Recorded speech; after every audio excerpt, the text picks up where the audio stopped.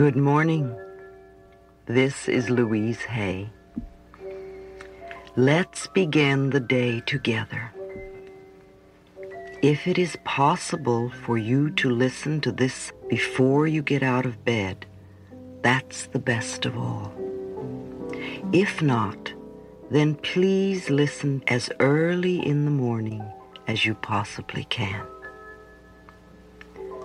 Now make sure that your body is very comfortable.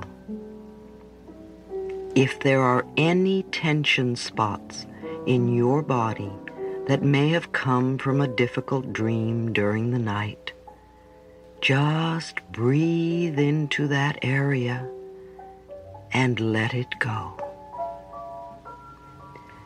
Feel how comfortable it is for your body to be where it is.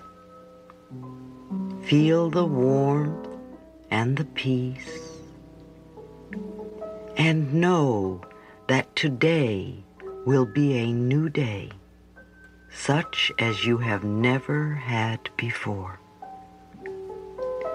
I know that you have some general plans for the day, and you know what some of the experiences will be, but not all of them. When we awaken in the morning, we never know exactly how the day will end. Delightful surprises and wonderful adventures are before us. All of your thoughts create your future. Every thought you think is creating your future. Now, it really doesn't matter what sort of thoughts you used to think in the past, in all those mornings you awakened to before. The only thing that matters is the kind of thoughts that you are choosing to think now, in this very moment. Together now, let's release from our consciousness all fear and anxiety, all anger and resentment, all guilt and the need for punishment. Let's dissolve all sadness and jealousy. Just let it go. Those are not the thoughts we are going to use to create this new day. This is a new day and a new beginning. Feel the air as it goes in and out of your body.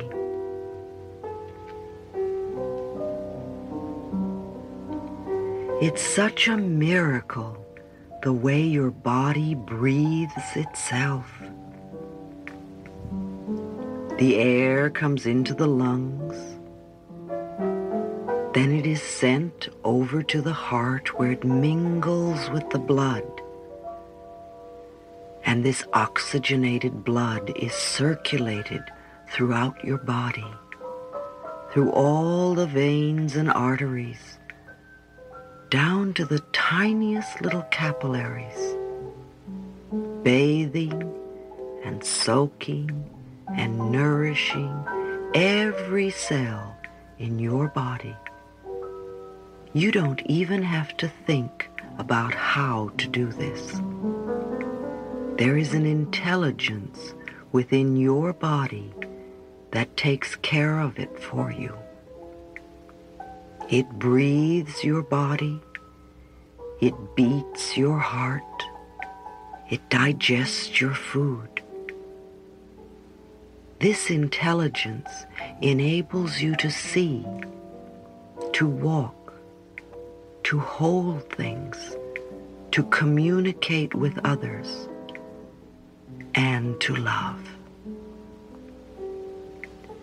There are so many things in our lives that we take for granted. We so seldom take time out to be thankful and grateful for the many miracles we have in our everyday lives, and for the miracles that we call our bodies. Too often, we only concentrate on what we do not have. It blesses our future to be thankful for what we do have now. It opens the way for the good to flow in ever-increasing abundance. Let us begin with appreciating the very bed we have slept in all night. Think of how warm and comfortable it has kept your body while you slept and did your dream work and refreshed your mind and your body. Thank your bed. Then bless the furniture in your home that comforts your body and fulfills various necessary functions and conveniences. We all have a favorite piece of furniture. Have you ever thanked it for being there for you? Do that now. Then think of the miracle of the electric light in your home. How wonderful it is to have it. Think of all the things that you can use electricity for. Remember, our appliances are extensions of ourselves, and just as our relationships with other people are more wonderful when we are loving, so it is with the relationships we have with what we call things. Appliances and automobiles do not break down when we are in good space. So mentally thank your refrigerator for being there, for keeping your food fresh for you. Thank your stove for helping you cook all those meals. Now, what else do you have in your kitchen that you can bless with love? Do that now. Now think of that modern miracle called your bathroom. Even kings and queens were not able to experience the conveniences we take for granted only a century ago. So bless the plumbing system that so easily and simply removes the waste products. The hot and cold water that is so readily available to us when we just turn a small knob. The convenience of being able to bathe our bodies whenever we desire. These are all miracles. Bless the radio you listen to and the television that entertains you. Let us be grateful for the telephone that brings us love and communications with people everywhere. Bless your mailbox and the postal service that helps us communicate with people all over this planet called Earth in just a few days' time. It's a miracle that we take for granted. Let us be thankful for the air that we breathe, which is so precious to us and we take so for granted.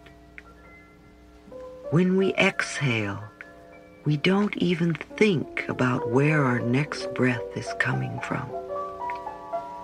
Yet this incredible power that has created us has given us enough breath to last for as long as we shall live. Let us be thankful for the sunshine and the rain.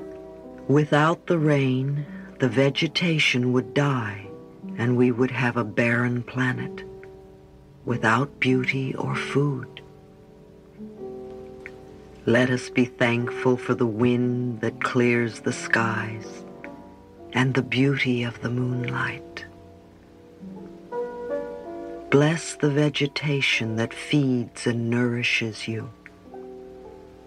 Whenever I eat, I bless the food with love, and I thank it for giving its life to nourish me. Now think of the clothing you wear. Think of the infinite choices we have of colors and fabrics to adorn and comfort our bodies. If it is hot, we can choose light, cool clothing. If it is cold, we can choose warm, cozy fabrics to comfort us. Think of the miracle called walking. How wonderful it is to be able to get up and to move to another place by walking. Thank your feet for taking you so many places in the world. Then look at all the other forms of transportation we have to choose from, and be thankful for. There are roller skates and skateboards and bicycles and buses and trucks and automobiles and trains and aeroplanes and ships that sail upon the waters. We have our choice, and we take them so for granted. How often have you been angry when your automobile did not perform perfectly? Bless your car with love, and be aware of the miracle it is to be able to get into this comfortable piece of machinery that moves you about this planet. With very few manipulations, we move forward to our destination. It's one of our daily miracles. The next time your plane is delayed, release the tendency to be angry. Instead, acknowledge the incredible ability to be able to get into a little metal tube that rises up in the sky and swiftly takes us to another place on this planet. It is one of our safest forms of transportation, and planes need love just as we do. Let your mind go over the various relationships you have in your life. Bless them all with love, and be thankful for them. They are all your teachers. I know you have special things in your life that you are thankful for. So take a moment to let your mind gently and lovingly move throughout your life, past or present, giving thanks for places, people, or experiences that either have been or are now in your life. It's such a wonderful feeling to be thankful. It prepares and opens the way for more good to come into our lives. There is a power and a presence that resides within us, that is always there to lead us and to guide us, and make smooth and easy our way. All we need to do is to acknowledge this and to allow it to work for us. Too often, when we awaken in the morning, we leap out of bed and try to push our way through life, controlling everything in sight. But that's not how this power works. It's like trying to control your breathing or your heartbeat, or your digestion. If you try, all you do is interfere and upset the natural rhythm and flow of your bodily processes.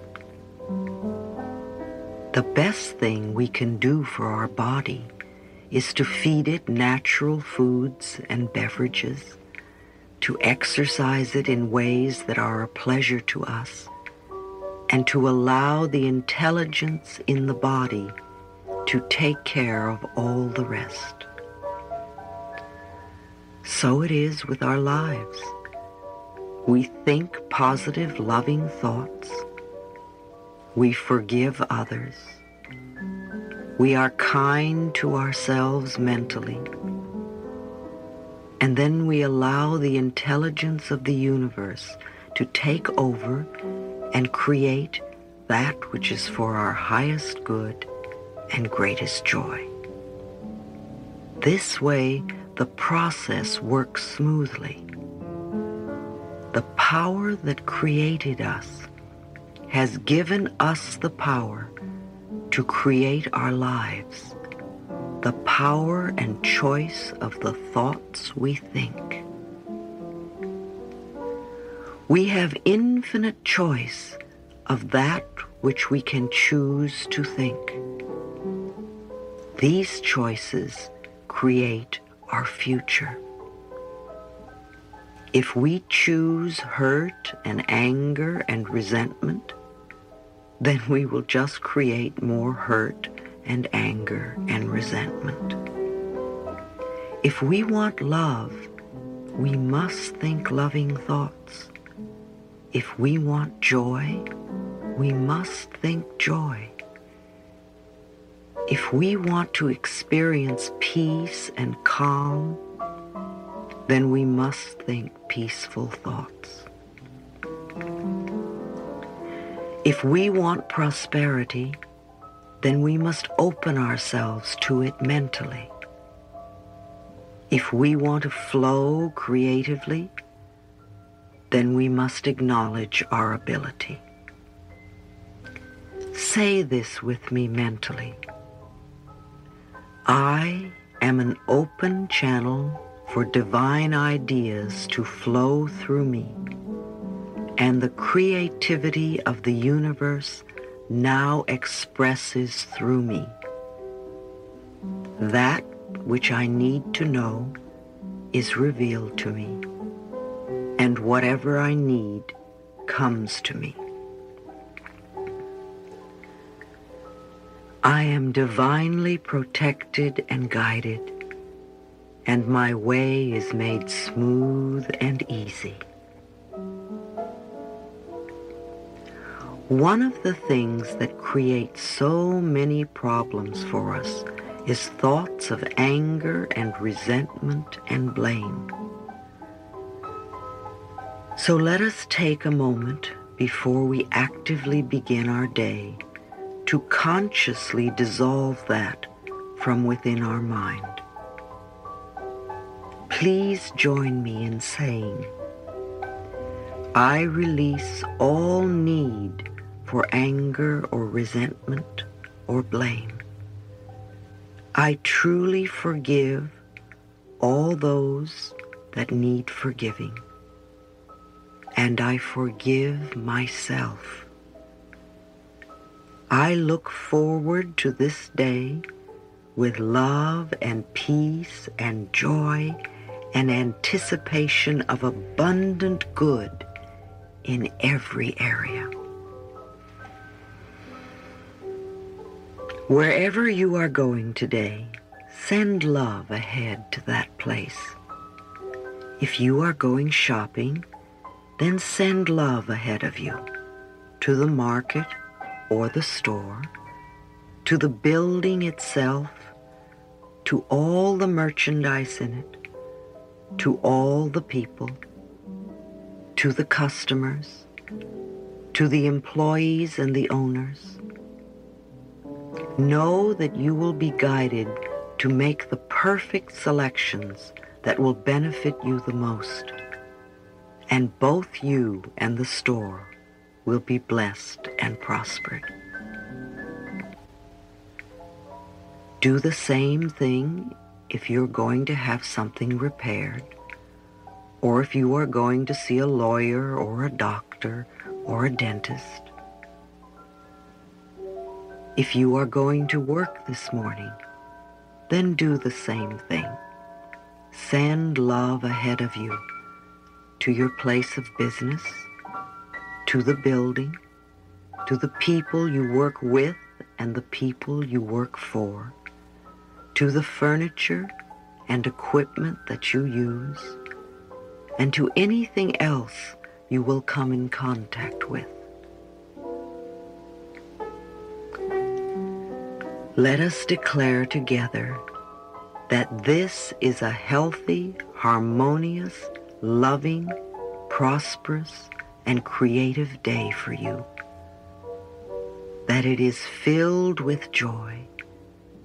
That you welcome change and adventure. That you bring new experiences and new people into your life. If there is anyone that you expect to meet today that irritates you in any way, just bless them with love. Bless them with love, and the love that you send to them will return to you multiplied, and you will benefit in ways you cannot even imagine. Whatever we give out returns to us. As you go through this day, say over and over to yourself, 200 or 300 times is barely enough. I approve of myself. I approve of myself.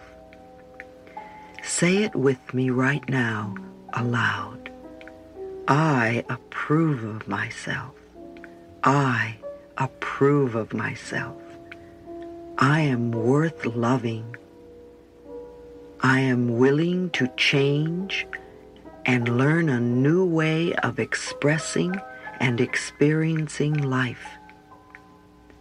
I now begin to accept myself exactly as I am.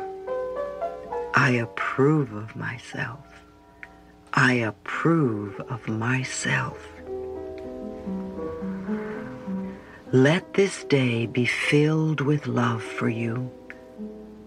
Let this day be peaceful and calm.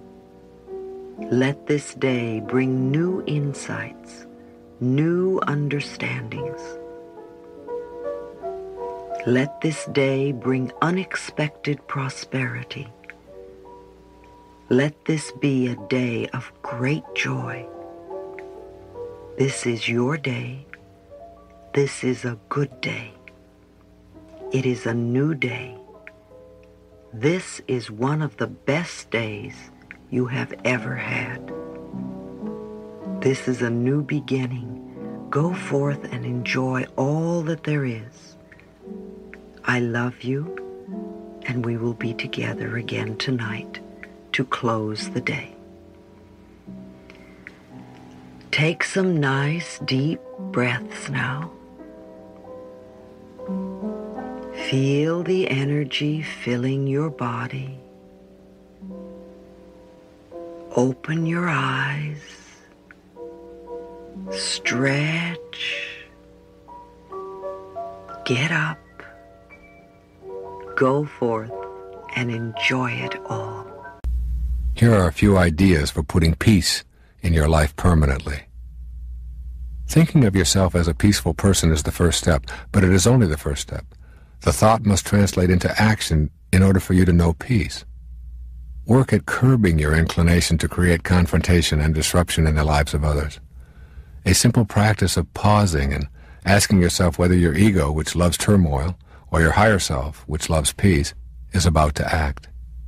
That pause will help you to send out a peaceful response even in situations where you are feeling impatient or misunderstood. In those situations, you will be able to state simply, for example, "You are really having a rough day," to a hassled clerk rather than, I've been waiting for 15 minutes already and I'm really feeling abused. Send out peace by catching yourself and then consulting your loving presence for a response rather than relying on your ego.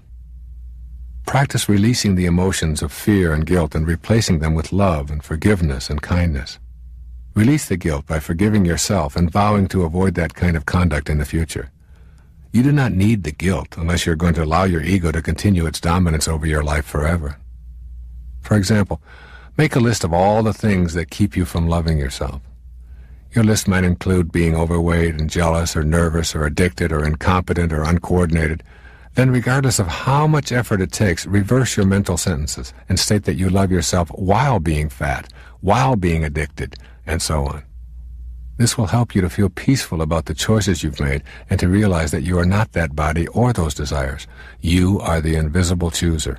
As you become more peaceful with the chooser, you will begin to replace the unhealthy choice in a spirit of love. Examine everything that offends you and see if you can get your ego out of the picture. If hunger and starvation in the world offend you, try shifting to a new awareness. Somehow, in some way that I do not comprehend, these things occur in divine order, and so too does my desire to change it exist in divine order. Shed what offends you and act on your desire to make corrections. There will then be no need to fight. Similarly, if you find someone else's behavior offensive, you are interpreting that behavior from your own self-absorbed position, which is that they shouldn't act the way they do. You choose to be offended, hurt, or angry by their behavior. But they are acting the way they are. Your being offended is your ego talking to you to keep you anxious and upset. If you don't take it personally, and if you see the behavior for what it is, you can work to eradicate the evils of the world unimpeded by your ego's encouragement to be offended. Keep in mind that grievances bring turmoil, while communication brings peace. If you want peace in your life, rid yourself of your grievances. The way to shed these grievances is to let go of your own self-absorption and to practice forgiveness rather than revenge. As you let go, you will feel a sense of peace overtaking you. If you are angry towards someone in your life, no matter how difficult you may find it, work at communicating with that person about your aggrieved feelings. Your embarrassment or inner anguish over being wronged is just what your ego wants you to experience, since it will keep you away from your sacred quest and keep you in the clutches of your anxiety-loving ego. Keep this little sentence ready to consult. Judgment and peace are antithetical. A Course in Miracles says the strain of constant judgment is virtually intolerable. It is curious that an ability so debilitating would be so deeply cherished. You must make a daily effort to look upon others without condemnation. Every judgment takes you away from your goal of peace. Your ego loves your judgments because with them you remain in a constant state of anguish and remorse. Keep in mind that you do not define anyone with your judgment. You only define yourself as someone who needs to judge. Judging others with condemnation removes the possibility of your experiencing love. If you can practice just being still rather than condemning, you will get to the bliss I am talking about. You do not have to pretend that you love something that you loathe. Just get still and let the judgments subside. Peace is not found in being right or being hurt or being angry. By all means, work toward righting the wrongs you perceive, but do it with an understanding that an angry heart keeps you from knowing God on the path of your sacred quest. Peace will come to you when you are a healer rather than a judge. Essentially, embracing the truth is welcoming your higher self and coming to know God. All that is not authentic will drop away automatically. Your ego works hard to convince you that you are separate and better than everyone else, and you know that it does not take kindly to your embracing anything that threatens its existence. But remember that this is your inauthentic self, your false self. Deception is going to play a big role in your life when you embrace ego as your guide. Therefore, in order to abandon your reliance on that false self with all of its deception, you will have to make a new agreement with truth. I encourage you to actually write yourself a contract in which you agree to include truth as your companion in your thoughts, in your conversations, and in your life. This is a big challenge and perhaps difficult for you, but it is guaranteed to lead you to the path of your sacred self. Begin by looking honestly and fearlessly at who you are beneath all the surface trappings that you have surrounded yourself with. You have a human storyline, as does every person who has ever lived on this planet. That storyline begins with your conception, continues through your childhood, and all of your personal triumphs and tribulations, right up to this very moment. You know that there is an eternal aspect of you beneath the surface, and that for this part of you, Only the truth will suffice. Now you will hear about 3 energy fields and ways of keeping them uncontaminated. The first energy field is your immediate energy body, which I also refer to as etheric or faster. From a standing position, extend your arm forward and mentally note the most distant point where your fingers extend. Now imagine your arm extending straight above your head to a point over your body, and then behind you and beneath you as well. You now have an image of a field of energy which continuously surrounds your body. I call this field your fast energy body, which is inseparable from your solid and visible slower energy body. Using your imagination, take a moment now to visualize this field of faster energy with its edges or boundaries around you. When another person, particularly a stranger, crosses your boundary, you immediately feel as if you've been invaded. You move back instinctively to create a safer distance. Why? Because your energy body feels the invasive force and alerts you with a state of discomfort. If someone remains in your energy body field for an extended period of time, they begin to affect your entire being with their energy, bringing you down if you feel out of sync with them, and raising you up if they resonate to a higher energy vibration than you.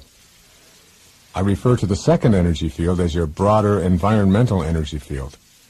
To get a sense of this physical energy field, think about your energy field extending into your home, your workplace, your family, and your community. The vibrational pattern of this energy field is your broader environmental energy field. This energy field, in which your solid body walks and talks and sleeps and works and plays, is impacted by the energy frequency of whoever enters it. Now I want you to think of a field of energy so immense that you cannot even create imaginary boundaries for it. I call this the mind field energy. Your thoughts and the thoughts of others interact in your mind field in such a way as to raise or lower your frequency of vibration. When the thoughts and feelings of others impinge upon your mind energy field, there will be one of 2 results. Either your energy field will be increased, as is said to have happened when Buddha and Jesus entered a village. Just their presence in the village and nothing more would raise the consciousness of those around them. Or your energy field will be decreased and consequently become contaminated. The way others think and how they radiate out their thought energy can impact you.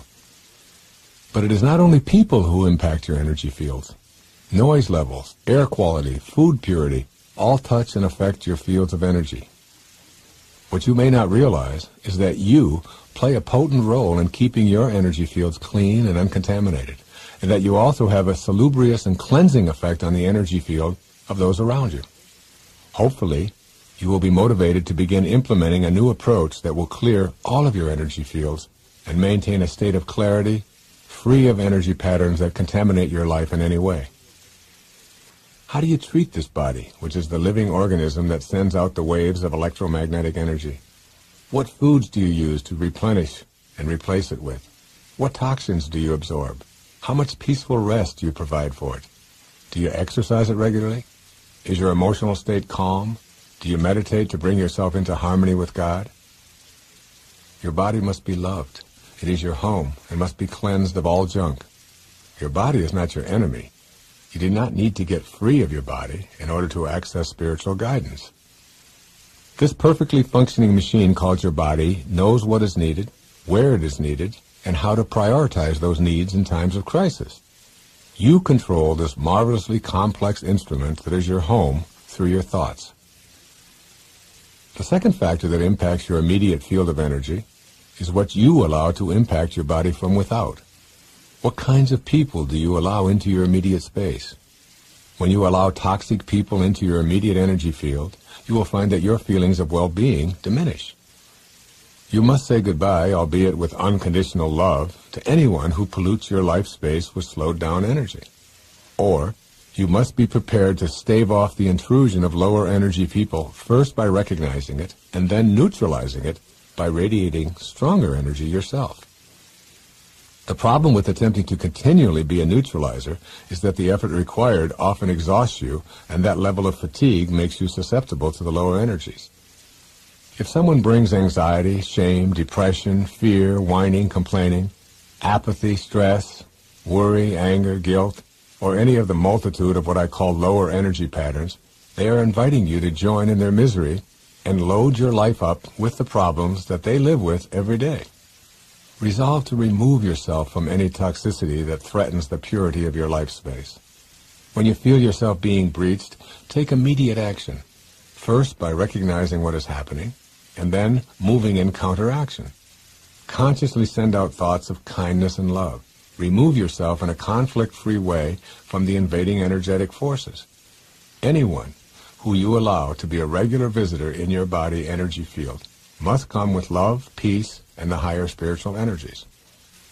The closer you come to being in a dynamic state of grace in your thoughts and refusing to be in the fields of those who are projecting lower energy thoughts, the closer you come to being in God's mind field. I'm in a 72-year-old body today. I remember being in a 20-year-old body, and a 30-year-old body, and a 40-year-old body. And you can't find one cell of the body that I was in when I was 20 years old, 50 years ago. There's not one cell left. You go out there and I can't find it. It had all kinds of flowing stuff coming out of my head, and you know, it's like it's gone. You're not doing anything. You're just being done. That's one of the things that the Tao says, that the Tao is just another term for God. The Tao does nothing. It leaves nothing undone. It leaves nothing undone.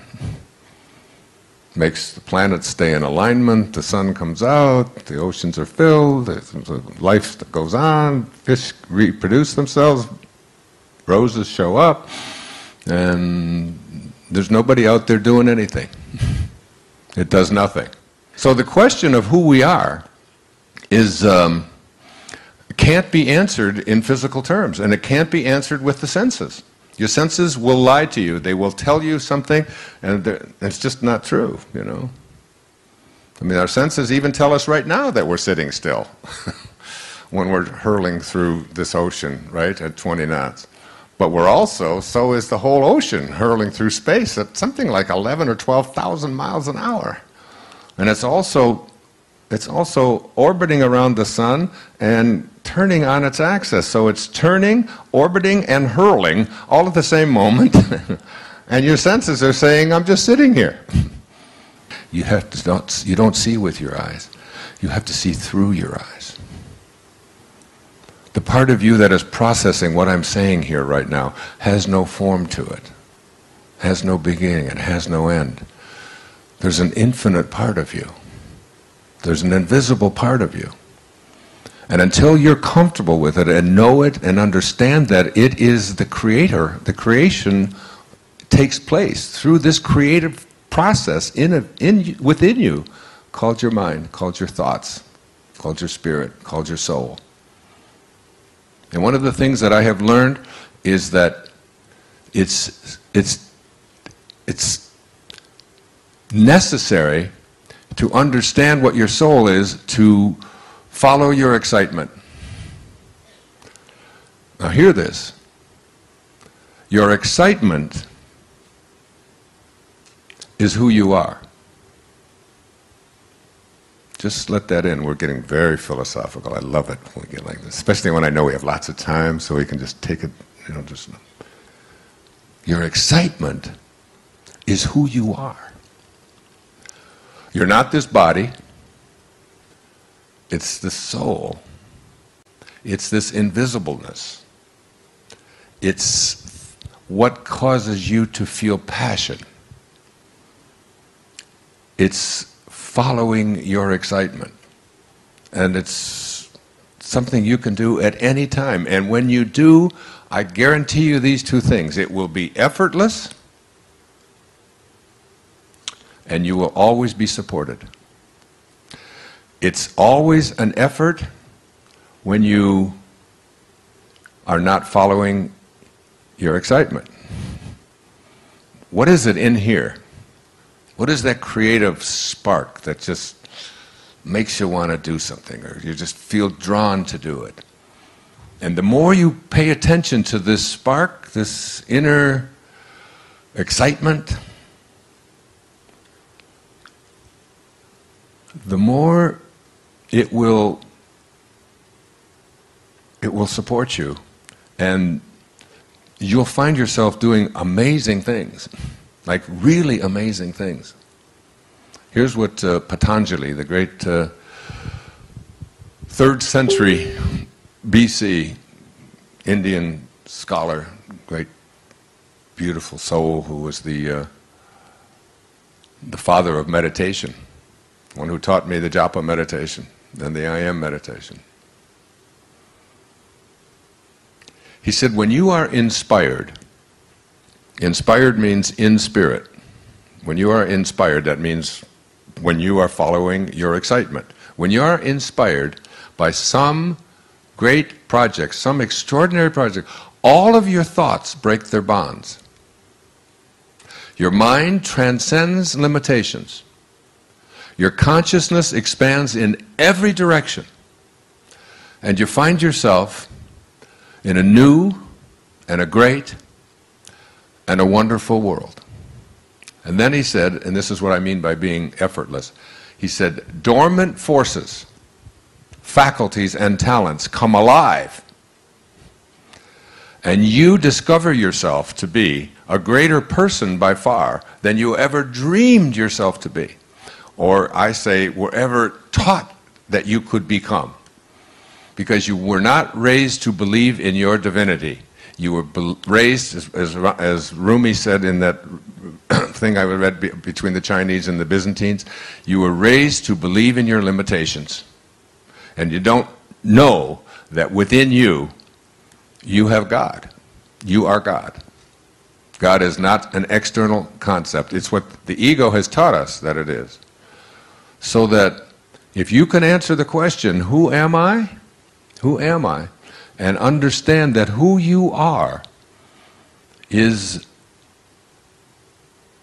a divine speck, if you will, a divine fragment of the universal consciousness.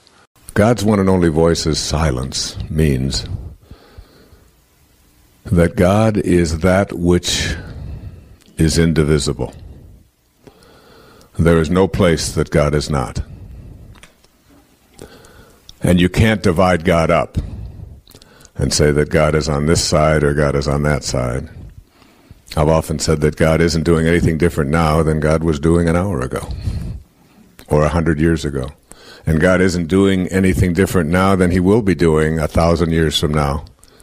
God is exclusively here and now, not elsewhere, not in heaven someplace apart from us, but here, now, and indivisible. And the word indivisible is very important, because that which is everywhere and cannot be separated or carved up is something that we have a great deal of difficulty in the world of the physical form experiencing and understanding. Because our world, the world of you listening here, is a world of dichotomies. It's a world of paradoxes. We divide everything up.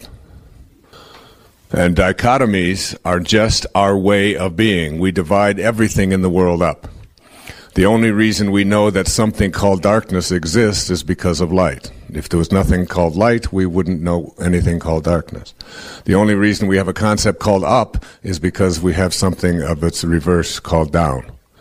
You've never seen a person with a front who doesn't have a back. You've never seen a person with an outside who doesn't have an inside. We divide everything. Everything is in the world of the divisible.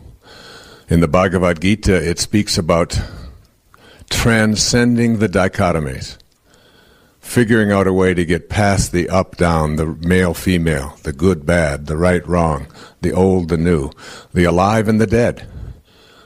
Everything has its dichotomy. You can always find its opposites. In fact, that's how the symbolism of language is created, through having opposites.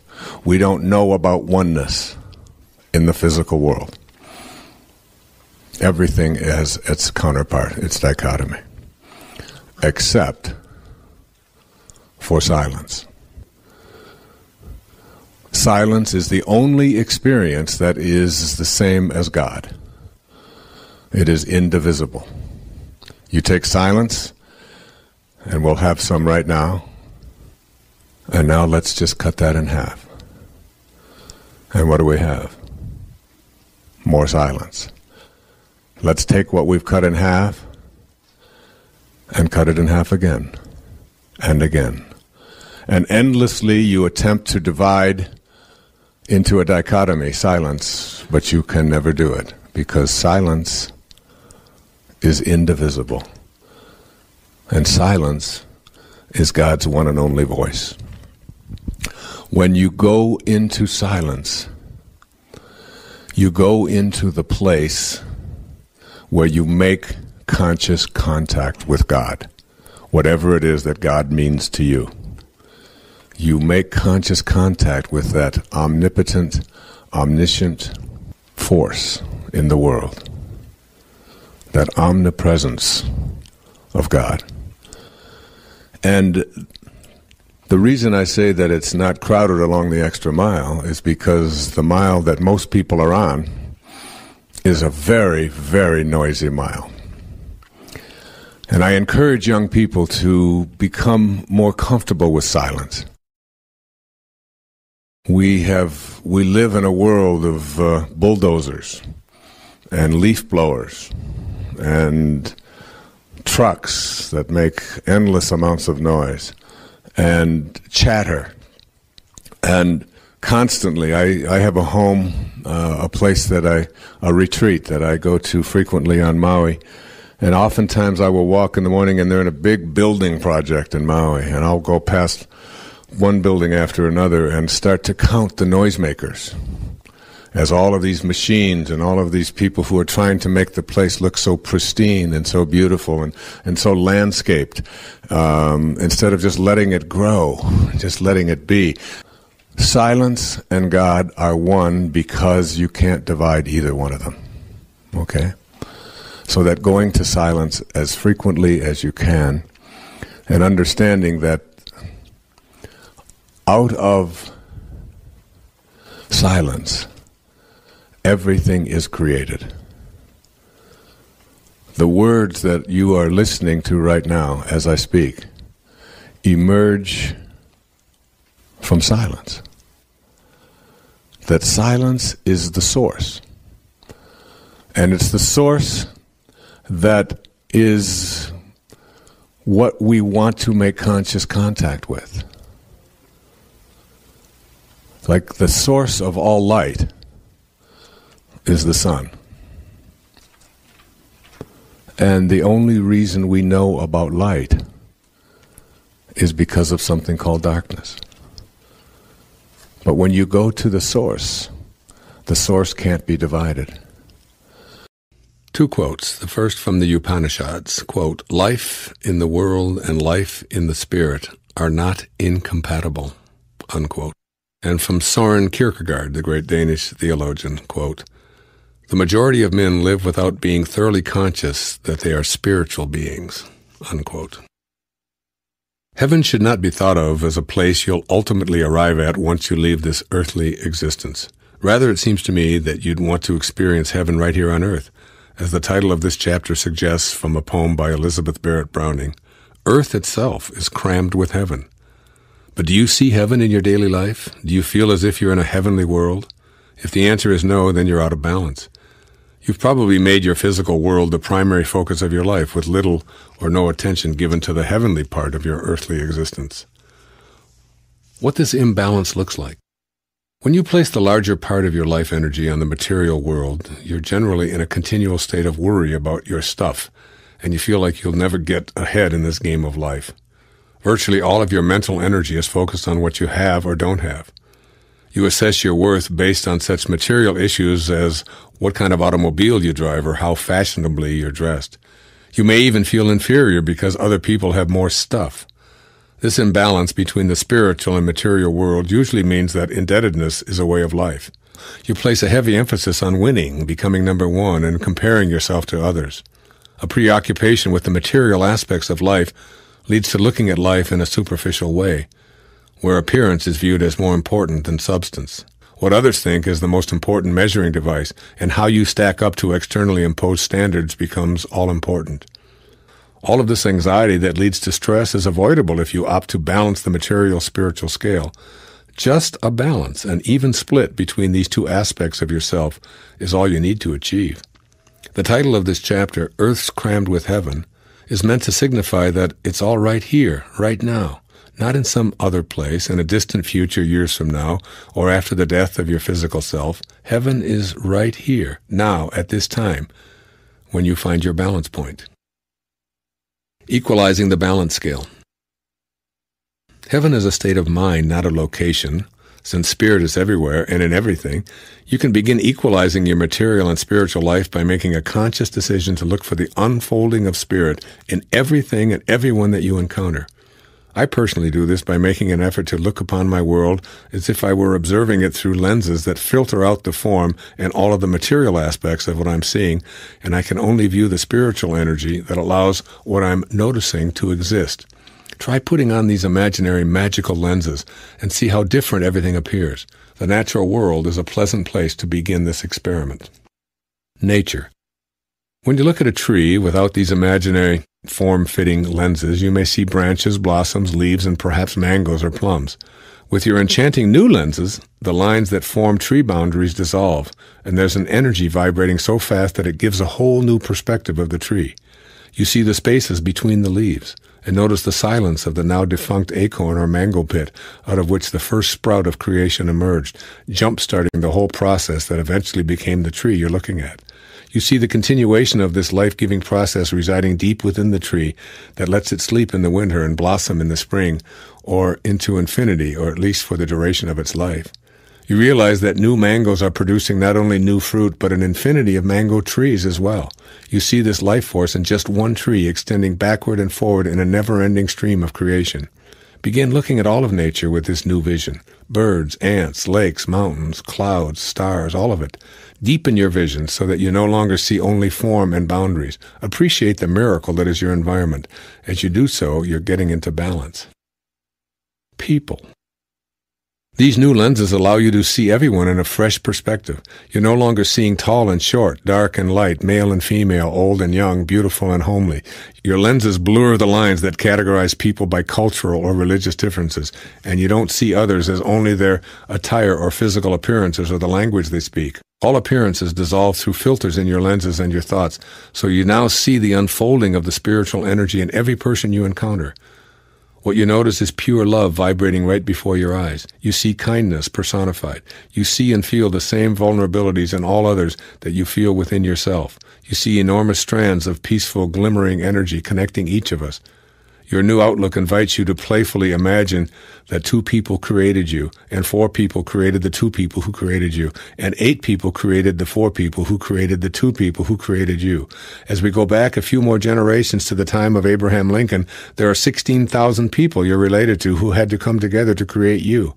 We can imagine going back to the time of Socrates and puzzle over the apparent math we come up with. Trillions of people were needed to create one of us, but trillions of people haven't even existed, so somehow, in some mathematically puzzling way, we're all related to each other.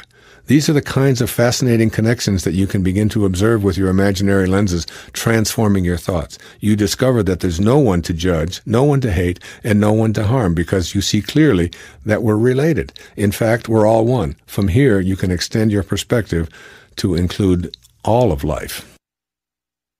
Events. Where you once viewed the comings and goings of people as pure happenstance in current time, shaping the events of your life and the lives of everyone else, your new filtering lenses allow you to see how all of these things are connected energetically. Now you see an infinite network of laser-like energies emanating from the thoughts of everyone, blending the events in everyone's life in energetic perfection. You see people with very fast vibrations of energy matching up perfectly with the energy of the source of creation. You see how they attune with the all-creating, all-knowing source of life, and how events are perfectly attracted in a vibrational match. You also see what appears to be accidents, tragedies, and horrors, and how they, too, are vibrational matches that collide in what you've called mistakes, but are really the result of 2 or more energies meeting in a larger picture that you couldn't previously see. You witness the connection between the expectations of individuals and what they attract into their lives. With these amazing lenses, you note that all events and all accidental encounters are really incredibly compatible vibrational matches rather than randomly occurring situations. With this awareness, you're attaining a level of balance between spirit and form. If you don't accept yourself, nothing else, no one else is either. You know, it's like, I think of it as like we're all creations of God.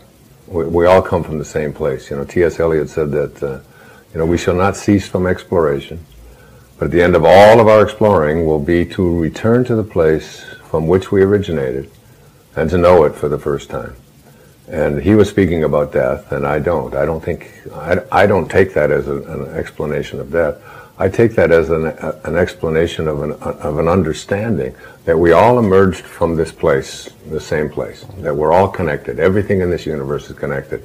Larry Dossey has just written a beautiful book called One Mind, and I've just finished reading it, and it's like showing scientifically how everything is connected to everything in this universe, and you can't take anything and not see the connection to it, especially at the quantum level. So that who you are is a creation of God. You know, in my book Wishes Fulfilled, I talk about, it's like one of the things you have to recognize is that your highest self is God. You must be like what you came from. So a little tiny spark of who you are is the Tao, is God, is divine mind, is Krishna, is consciousness, is Buddha, whatever you want to call it. In the Tao, the opening line of the Tao says, the Tao that can be named is not the Tao. We can't find a name for it. It's just like, but it's the best name we can come for it is something called love. It's just love. It's divine love. And so this is what you came from. So if you don't accept yourself, you're not accepting something that is the creation of God. You know, because truly, I mean, it's like the greatest wisdom that you can have is the recognition that you are a piece of this divinity. And I walk around with just Rumi said, sell your cleverness and purchase bewilderment. I'm just in a state of bewilderment about it all. And when you accept yourself, you love yourself. And when you love yourself, that's what you have to give away. And the only thing that you can give away, and that's what a saint is, someone who can only give love away, because that's all they have inside. That's been my goal in my life, is to have no enemies, to have nothing, and particularly not to make an enemy of myself. To love everything about myself. And while I was going through the last 6 months of this pain, the stuff we tapped on down in Australia and so on, most of the time, and you've heard me say it many times, say there's a lesson in this for me. And I just did a public television special, another public television special. And when I got an hour and a half before the show to start, I got one of these attacks again in the neck, and I was just like, how am I going to get through this thing and so on. And I said a prayer. My wife was there, 2 of my girls were there, we were in the room, I had my arms around them, and I said, if I'm supposed to endure this pain, for whatever reason that I don't even understand yet, I'm willing to do it. But could I please just have the next couple of hours so that I could at least get through this experience?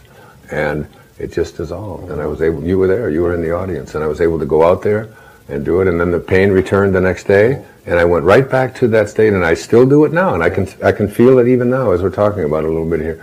And instead of cursing it, instead of being angry at it, I accept it as my dharma. This is, and whatever it is that I have to learn from it, generally speaking, every difficulty I've had in my life, getting divorced, literally being someone who is addicted to substances, including alcohol, letting go of, those kinds of beliefs that those are terrible things that I should be ashamed of. They've been amongst my greatest teachers.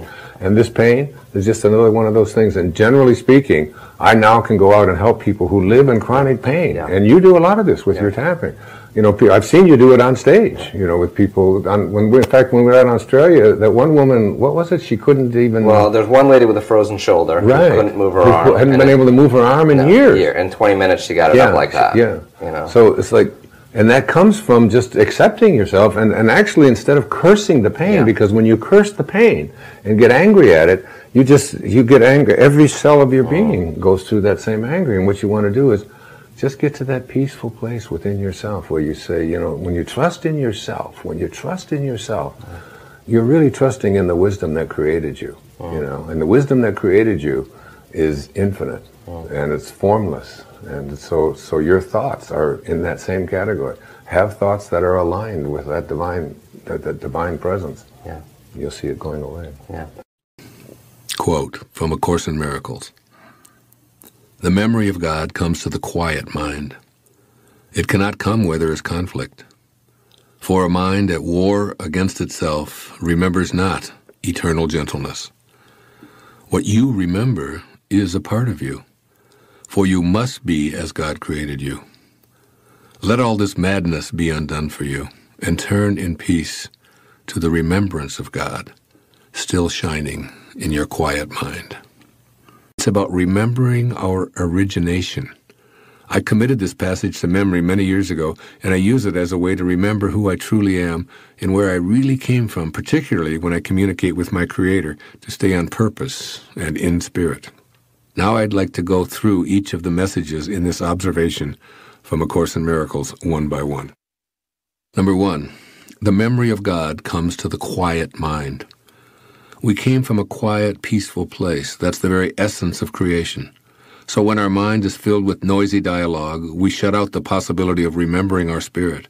Incessant chatter keeps us attached to the physical world and produces anxiety, stress, fear, worry, and so many of the emotional reactions that are decidedly removed from God realization. We must minimize distractions when we wish to communicate with God. So being in nature, away from the artificial noises that invade our space, is helpful. But the most important thing to consider is how to keep our mind free from the dizzying, bewildering cascade of thoughts flowing through our head from morning till night, and even on into our dream state. It's been estimated that we have something like 60,000 separate thoughts every day. The real problem is that we have the same 60,000 thoughts today that we had yesterday. I've made the practice of meditation a part of my daily life because it's one way to quiet the mind so that the memory of God is accessible. So by learning to meditate, or at the very least shutting down the inner dialogue produced, directed, and acted upon by your ego, you can open up a space for remembering and returning to spirit. 2, it cannot come where there is conflict. In order for conflict to exist, there must be two opposing forces at work. That is, one force, in the form of an idea, a point of view, a desire, or a contribution, directly clashes with another. Conflict defines our lives in many ways, as we oppose our partners, our children, our bosses, our neighbors, and even our countries. In politics, it's always one party versus the other. And the entertainment industry portrays battling points of view that are usually turned into violent scenes. Essentially, conflict requires two-ness. However, remembering where we came from involves our returning to the oneness of being in spirit. After all, there are no battling powers in the divine realm of spirit. There's only perfect oneness. And this is what we want to rejoin. We want to become one again with our Creator. And we can't retrieve this memory of God with a mind in conflict in any way. 3, for a mind at war against itself remembers not eternal gentleness. The second part of this teaching from A Course in Miracles reinforces that a combative mind cannot remember where it once resided in eternal gentleness. Obviously, you can't wage war and simultaneously focus on peace and gentleness, and it is eternal gentleness that you want to remember and rejoin. It's really quite simple to do this. Just close down the battlefield and surrender. Remove all of the artillery, send the soldiers home, and replace the instruments of war in your mind with thoughts of peace, tranquility, and surrender. Making your mind a place of peace is achieved by your own will, so steadfastly refusing to have thoughts of conflict allows you to activate the glory of remembering your spirit. 4, the fourth part of this quote. What you remember is a part of you. Every memory I have is me. What a glorious feeling it is to know this. We each have the power to retrieve any piece of ourselves that we desire and to experience it right here, right now, in this present moment. The great Danish theologian Søren Kierkegaard once observed that life can only be understood backwards, but it must be lived forwards. In other words, if we can't go back and remember the spiritual bliss that defined us before the beginning, we've really abandoned a part of ourselves.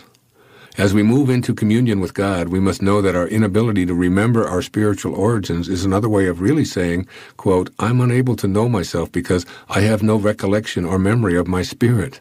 unquote. In fact, the corollary of this line from A Course in Miracles that we're processing right now would be, what you don't remember is not a part of you.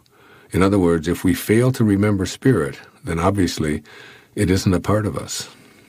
And 5, for you must be as God created you. As you communicate with your source of being, know that you're awakening a part of yourself that's just like God. In fact, you ought to try to approach communication with God by being as closely aligned to the way that you were created as possible. That is, by becoming a vibrational match to the all-loving Creator. Come to the quiet moments in consultation with God in love, in peace, and without judgment.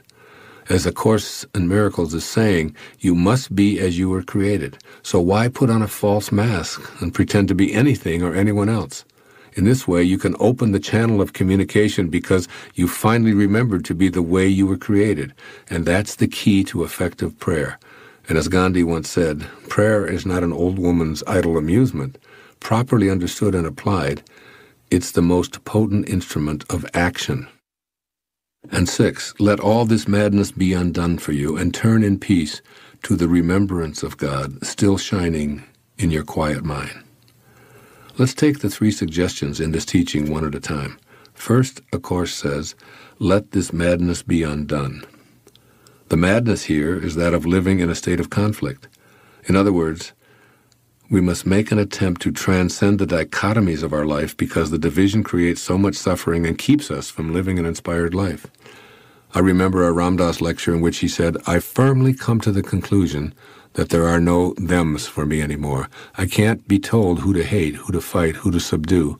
I only see an us in my heart. All those messages to divvy up our world are insane. All our self-centeredness just drives our ego's insatiable appetite for making us special and putting other people down. The Course encourages us to be done with this madness once and for all, both in our minds and in our actions. And second, we're told to turn in peace to the remembrance of God. Once again, we know in our heart that we came from a place of peace. So any discord can't be the result of our Creator's actions. God cannot come to us when we pray from non-peace, so the solution is to return to the remembrance of Him and ask to be made an instrument of His peace. When I find myself out of sorts, I remember. And what I remember is to turn to peace right now in prayer. I become peace rather than anguish, and I feel the calmness I long for come over me like a wave of pleasurable relief. The most important thing that you will gain from cultivating unconditional love will be freedom from hate and violence. When these thoughts are removed, you discover the presence of joy and peace. This is an automatic reaction to unconditional love because you are in harmony with the creative source. The ego identifies you primarily as a physical body, separate from God, and in need of constant stroking to massage your self-importance. When you simply say this is an illusion and it doesn't really exist, those ideas are replaced with unconditional love. And the joy you experience is really the denial of the false and an affirmation of the truth of your being. You are absolutely free when you are not consumed with your self-importance. You are free when you no longer need to be stroked, coddled, and approved of by everyone you meet. There is a great sense of joy in feeling free. Think of times when you have felt the freest in your life, when the pressures to perform are off, when you are walking in nature, when you are in solitude and communing with God. Joy, freedom, and unconditional love are inseparable. They flow from the experience of each other. To be joyful is to hold on to nothing and to have no restrictions. This is also the feeling of freedom, and it is a result of embracing the unconditional love of the divine energy that is the center of your being. This is not to say that one ought not to enjoy a massage, a delicious meal, lovemaking, and all of the pleasures of the body, but it is the mind that is processing and allowing you to experience the pleasure. It is the mind that makes it real. Your purpose is to align your mind with the unconditional love that is the divine source of all material things, including your body. With that alignment comes joy and power. When one drop of water separates from the ocean, it becomes a speck that is essentially powerless and weak. But when it aligns with its source, the ocean itself, it is powerful beyond what is possible as an individual drop of ocean. And so it is with you. It's a difficult thing for our egos to contemplate this concept of oneness. Unconditional love and becoming a co-creator in your life is possible when you know that God is not separate from you.